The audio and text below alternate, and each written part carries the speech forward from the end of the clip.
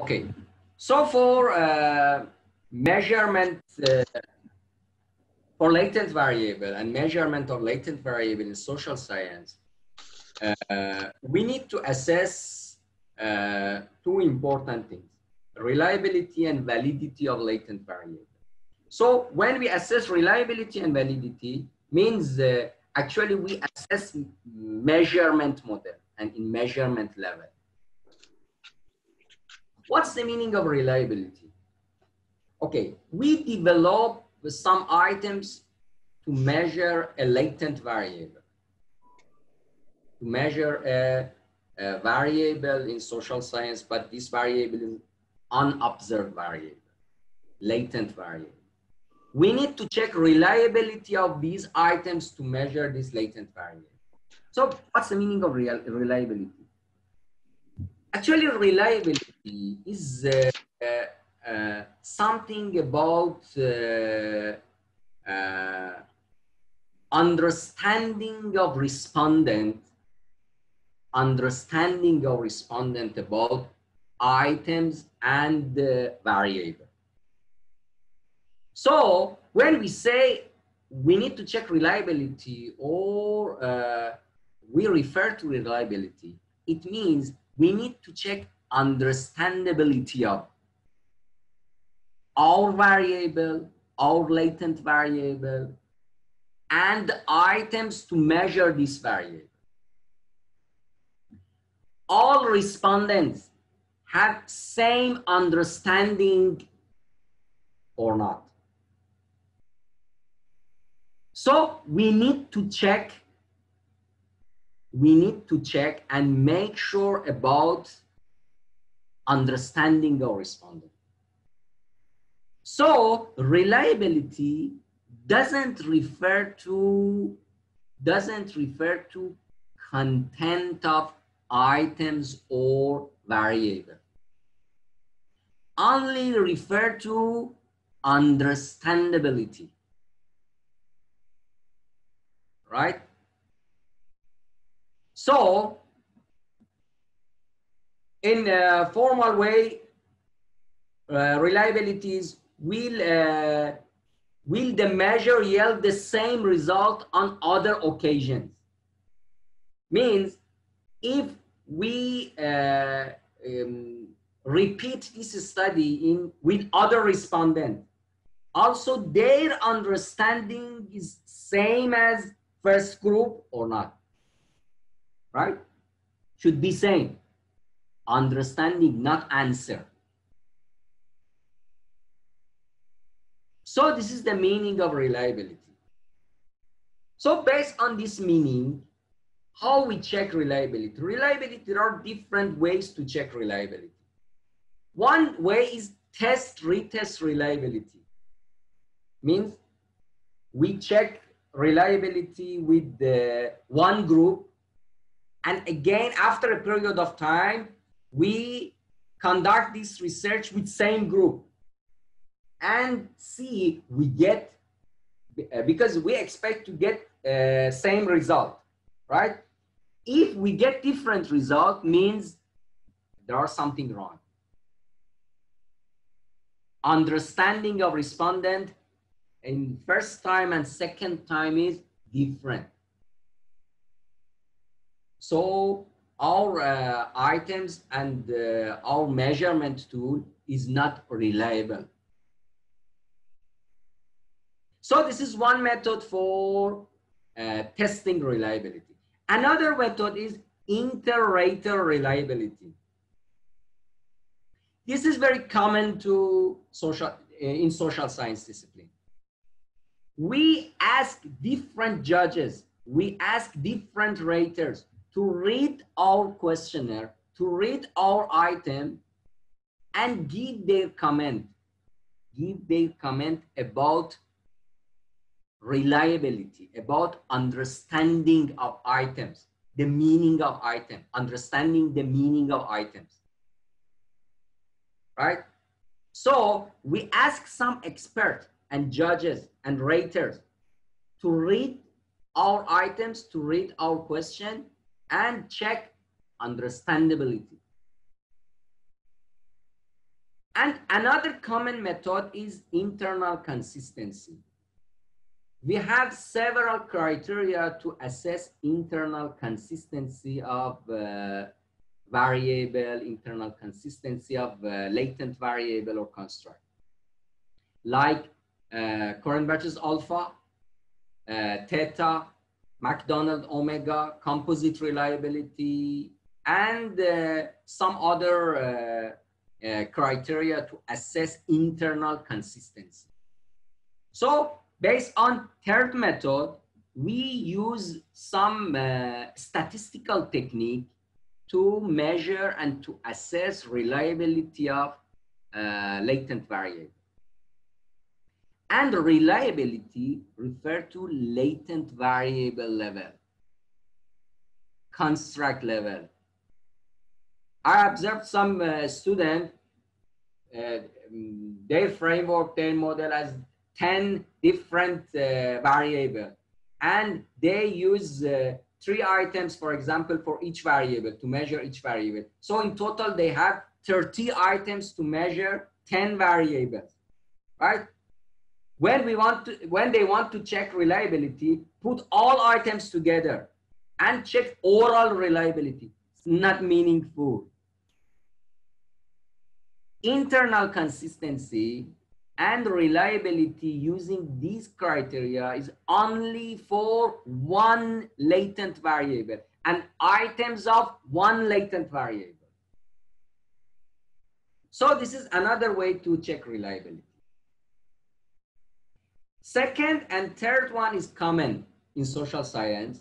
For third one, we use these criteria, and for second one, we interview actually with some expert before conducting our actual research and data collection.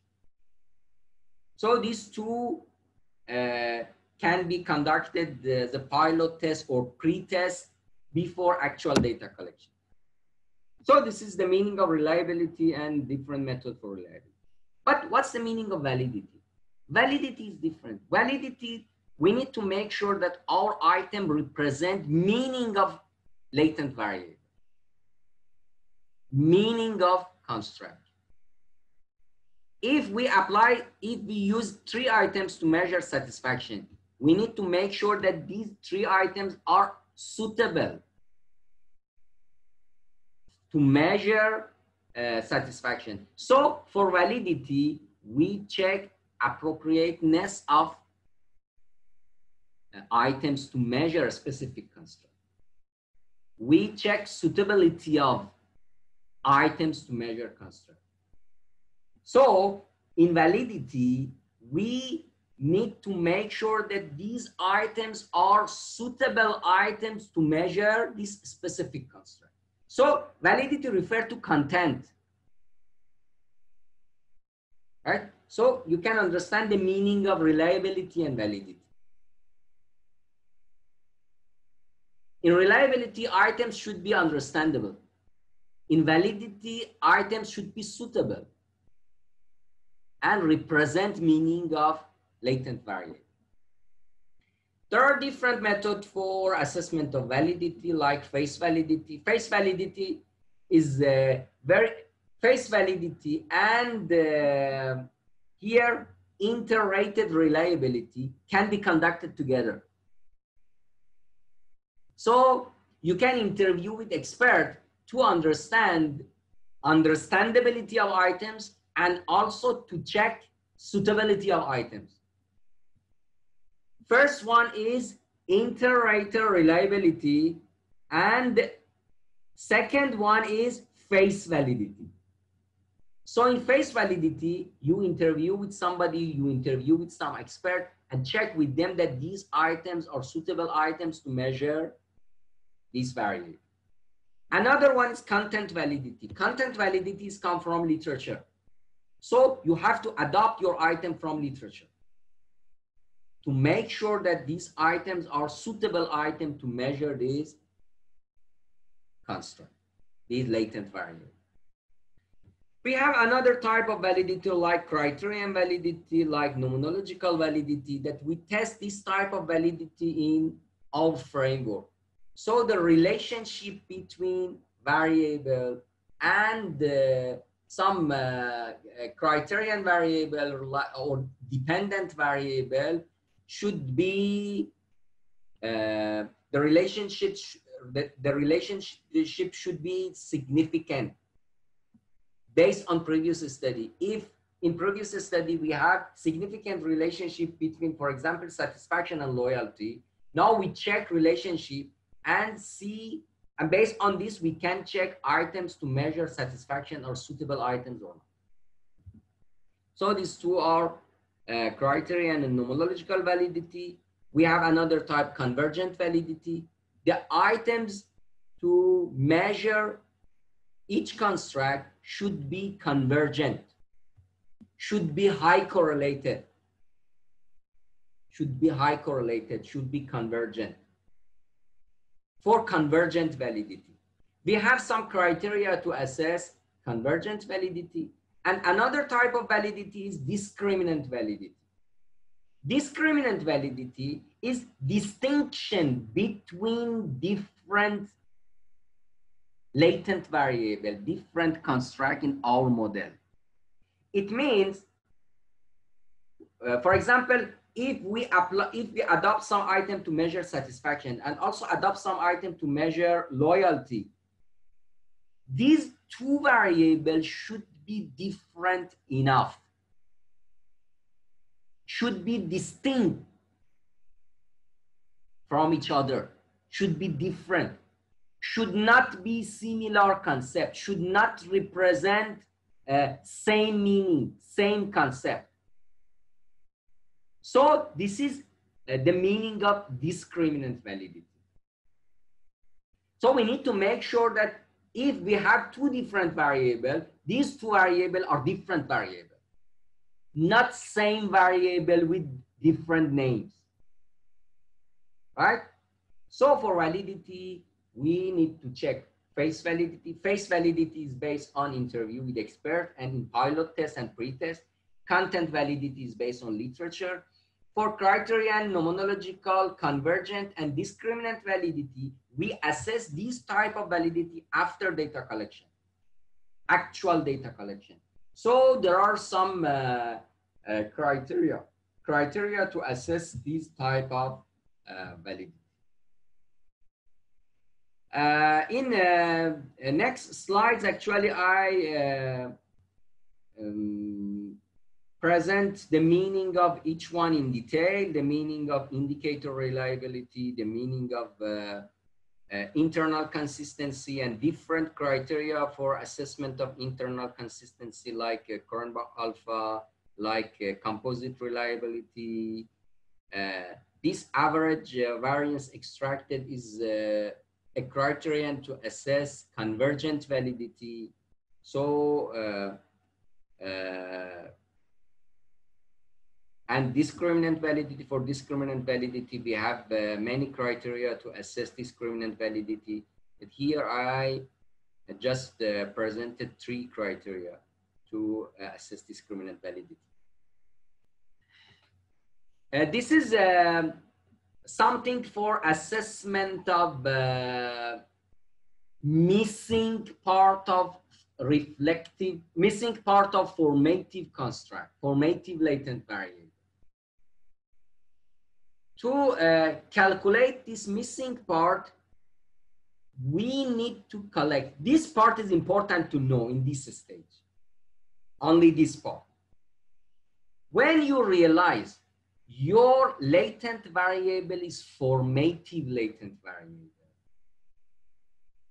when you realize and identify, for example, you measure satisfaction based on formative items. Okay, you measure satisfaction of hotel based on service, based on equipment, based on personnel and environment. So these items are formative, right? So you realize this one and put this item in your questionnaire. So you measure satisfaction in formative way. If you have formative construct, formative latent variable, you need to add one more item.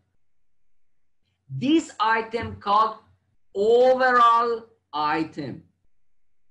overall item. This overall item represents overall meaning of formative construct. What does it mean? You have item to measure satisfaction, right? You have item to measure satisfaction. You have 4 items to measure satisfaction. Service, equipment, personnel, and environment. Okay? And these 4 items are formative. For these 4 items, you need to add 1 more item, overall item. And by this item, you measure overall satisfaction of respondent. So you need to add 1 item. Okay, overall, I'm satisfied with this hotel. Okay?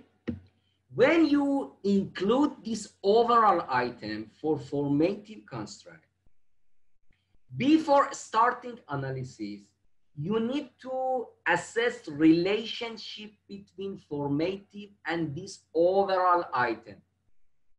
And relationship should be higher than 0.7. For example here,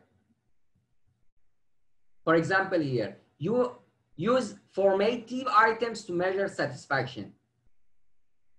And also you add, here I actually added reflective item. Can be reflective or overall, but overall is easier. Okay, don't consider these 3 items, and just I add, for example, 1 item that I overall is satisfied with this hotel. So when we assess the relationship or the effect of formative on overall item, this relationship should be higher than 0.7. It means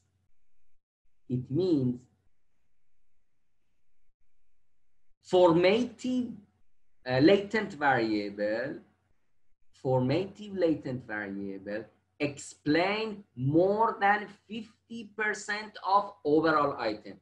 Again, this relationship should be to the power of 2. 0.7 to the power of 2 is 0.5. So 50%. So this relationship should be more than 0.7. So we need to add, later I will show you how. But to design your questionnaire, you need to add 1 overall item for formative construct to measure and to assess external validity or convergent validity for formative. So all these criteria that I explained, indicator reliability, internal consistency, average variance extracted for convergent validity, all are for reflective construct. For formative construct, we need to use other criteria. One is this criteria. This criteria is for external validity or convergent validity.